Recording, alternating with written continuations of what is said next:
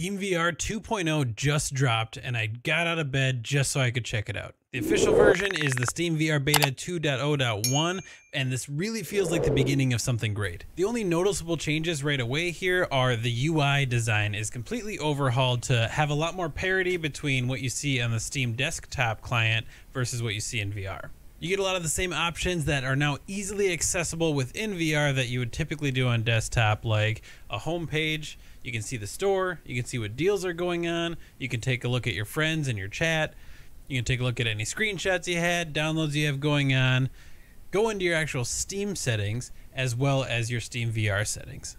On the update page, Steam says, "We see this as the first major step toward our goal of bringing all of what's new on the Steam platform into VR," which means they have a lot more already going on that is coming soon. And in order to be a part of this beta and check it out, you actually have to opt into both the Steam Client beta as well as the Steam VR beta.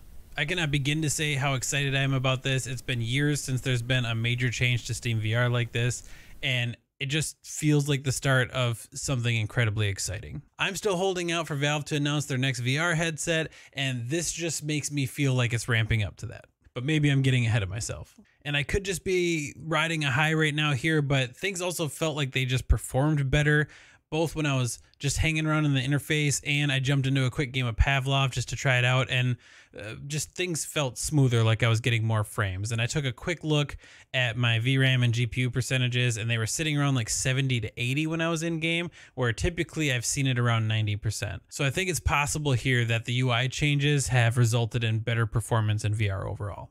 But I'll have to do a lot more testing to really confirm that. And I want to know people's theories and what they think is happening now with Steam VR and PC VR in general. So let me know in the comments what you think is going to happen next.